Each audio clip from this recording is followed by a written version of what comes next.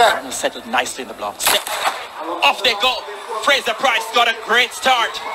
Thompson, Williams and company have begun their bout of chasing. Shelly-Ann Fraser-Pryce on top. Elaine Thompson comes forward. Elaine Thompson gets there by the flare of an nostril. 10.77 seconds. A season best. 700th of a second outside the national record. She holds joints with Fraser-Pryce, who had to settle for the runner-up spot. An imperious performance by Elaine Thompson.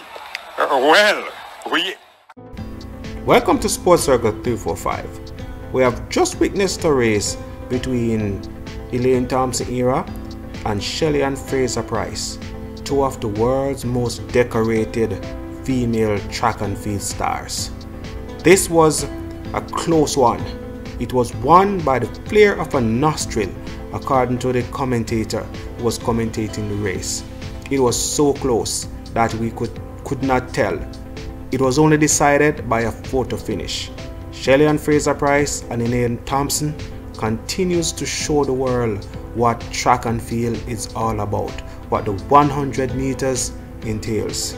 2023, I hope this battle will continue. Shelly-Ann Fraser-Pryce at the moment has the edge because she has done a lot of 1060s in 2022. Elaine Thompson, on the other hand, is on the low at the moment.